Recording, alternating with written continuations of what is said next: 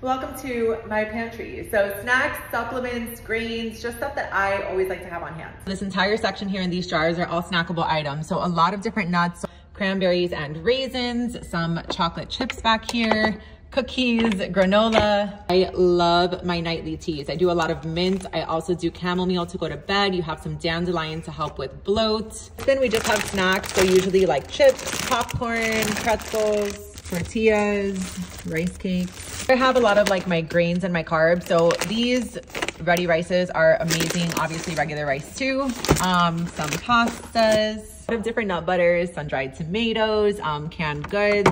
For supplements, so stuff I take daily. These are my daily greens and reds. They are great for your gut. Digestive enzymes. So I take 2 before larger meals, usually dinner or if I'm going out, and that also helps with bloat and also nutrient absorption. Our daily multivitamins. So my husband and I both take these daily.